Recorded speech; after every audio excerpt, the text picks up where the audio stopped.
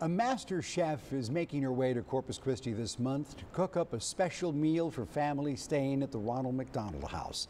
Rae Barker, Coastal Bend native winner of the holiday edition of MasterChef Junior, is using her talents to give back to her community. The 12-year-old from Live Oak County having received the seal of approval from Gordon Ramsay himself. He's sure to impress during the organization's Share a Meal program. The program calls on volunteers to make meals for the families of children who are in the hospital. And we have a good feeling that this meal, well, it's going to be extra special.